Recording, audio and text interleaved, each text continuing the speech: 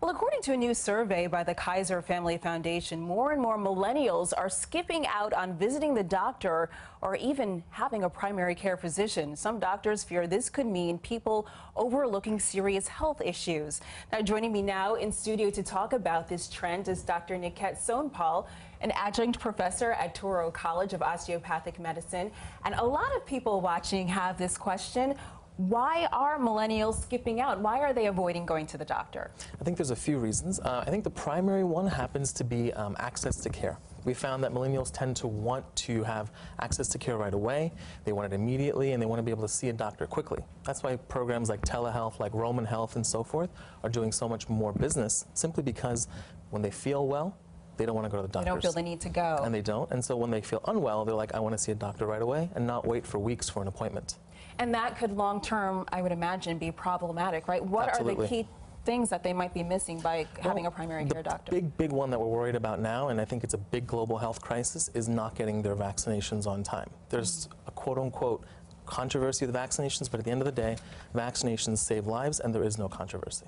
And there are some other key tests as well, right, that they should be getting at their primary care visits that they're likely missing. Can you talk to us about those? Oh, absolutely. So the big one is, we're a generation, because I technically fall into the millennial crowd, to check your eyes. Every year you should have your eyes checked. We're behind phones. We work in front of computers a lot. Blood pressure screening every couple of years is a big thing to do. In addition, we also want people to do annual pap smears when they start at the age of 21, and more importantly, STD and STI screening. And those are some key tests that are specific to women, and yes. Are there any that young men should be concerned about too at this stage? At this point, for both men and women, mental health screening is a big thing as well. This is considered sort of the burnout generation. Mental health and suicide is on the rise, and so we want people to feel open to talk to their physicians and get help. And another one that we have on our screen here, IBS and digestive. Tell us a little bit about that. This one is close to me as a gastroenterologist.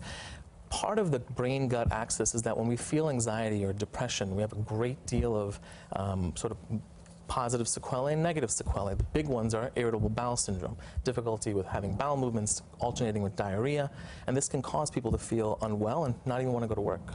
And you touched on this a little bit earlier, that millennials sort of want the immediacy of when they don't feel well to get in to see a doctor right away. Correct.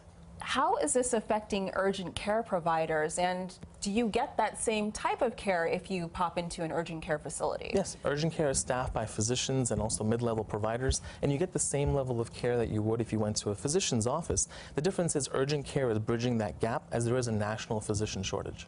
And I would imagine that because they don't have your prior history, they're sort of locking in that knowledge. Can that be a problem long term? Well, as long as you come to them with the amount of knowledge that you have about your previous care, it does help them. But what they do is they have an electronic medical record like any other office. They keep their records and they're nationalized. So for example, CityMD, if you go uptown or downtown, they know who you are. They know who you are. Okay, that's good to know. So the takeaway here, even if you're young, you may think you're invincible, that you don't need a primary care physician. It is important. Absolutely. Go see a doctor every year. It might just be a quick check, but it could find something that's missing, and of course, get your vaccinations. All right, Dr. Sonpal, thank you so much for your time. Thank you for having me. Great to have you here. Likewise.